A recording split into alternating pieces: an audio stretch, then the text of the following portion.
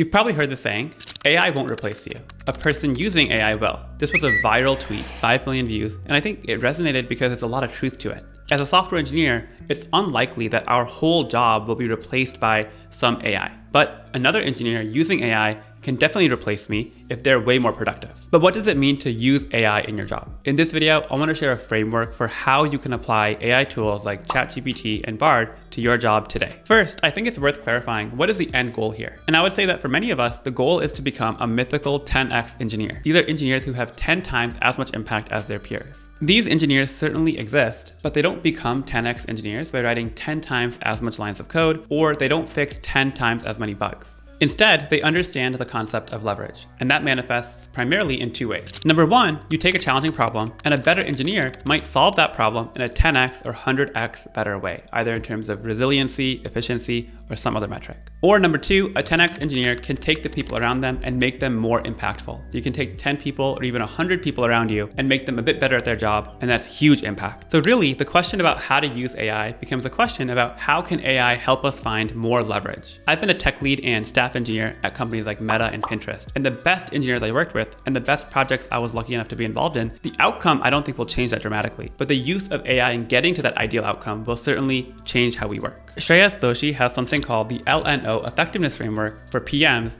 that talks about where you should spend your effort. And I think it applies really well here in the context of software engineering. The idea is to categorize the work you do into 3 buckets, L and O. So L means leverage tasks. These are things which you can have a 10x outcome and it's worth doing a great job. N means neutral tasks. These are things that you should get done and you should do a good job, but they're not really going to move the needle. And then you have O tasks or overhead tasks, and these are a drag on your time. You have to get them done, they're a tax, but there's not really that much benefit or impact to you or the business from doing that work. So the way to think about Bard and ChatGPT is to focus it on making you more effective at work in the L or leverage bucket and have you spend less time on things in the O or overhead bucket. An example of a task which is high leverage is to create a really good system design document for a project you're about to embark on for 3 or 6 months. This is high leverage not only because an architecture is inherently hard to change over time, but also because this design document will be a really critical trust building exercise between you and your team. A concrete example of how you can use AI then is to ask what might go wrong. And you can include these edge cases or failure modes in the document and talk about what you're going to do to prevent them, or if you're making a deliberate decision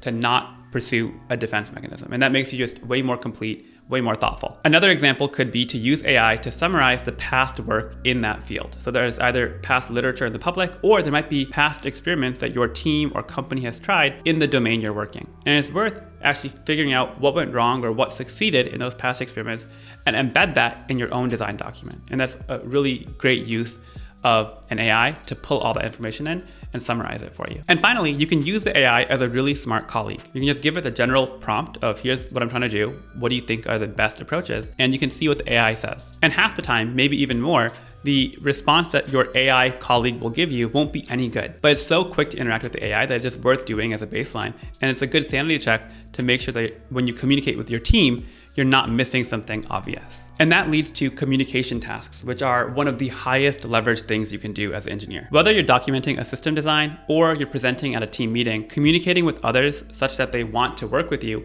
is key to your promotion and your seniority at any company. ChatGPT has excellent empathetic written communication. This is valuable for everyone, but especially if English is your second language, like it is for many engineers, then you should absolutely use ChatGPT for things like thanking others, asking questions, and sending project updates. Effective communication is a foundational skill of software engineering, along with things like doing really good code review, working with your manager, and building up trust with the team. And these skills, which are actually really hard to get right or to learn effectively through AI, these are what I focus on in the company I'm building called Tara. We have masterclasses, live events, and really high quality discussion with top engineers in the world.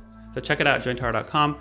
You can take part in the community and learn a lot from observing how other people grow their career. When it comes to coding, depending on what exactly you're writing, I would put that either in the L, leverage bucket, or in N, the neutral category. We can use AI tools like Copilot to dramatically reduce the amount of time we spend here. For example, a lot of the code we write is boilerplate, setting up a project or setting up a framework, and all of that scaffolding can be done for us using ChatGPT or Copilot. We can also get more things done in the flow of work. For example, Copilot can complete code for you, or you can ask your smart ChatGPT colleague about how do you write a function. And that means things like Stack Overflow, we don't have to take that extra hop to find and search for the best answer. In fact, the traffic to Stack Overflow has gone down 14% since the launch of ChatGPT, which I think is an indication of things to come. We can also use AI to better understand what's happening in the code base. For example, regular expressions are notoriously hard to read and decipher. We can plug that into AI and get an answer of what it's doing, or we can plug in some code and ask it to turn it into more idiomatic or simpler code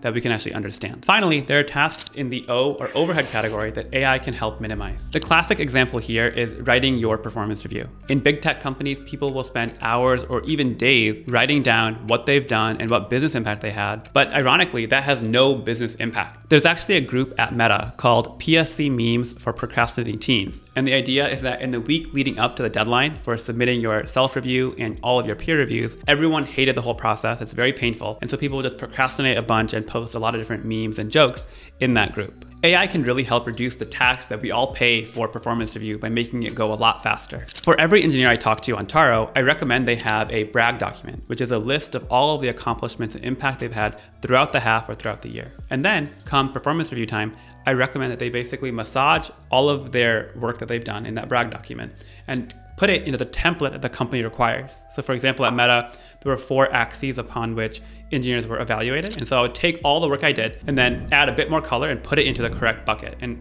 add some kind of narrative cohesion behind it. And so the work of taking that document, that brag journal you have, and converting it into a first draft of the self-review, which I think is the hardest part, a lot of that can be done for you by ChatGPT or Bard. And that can save you hours or even days of work.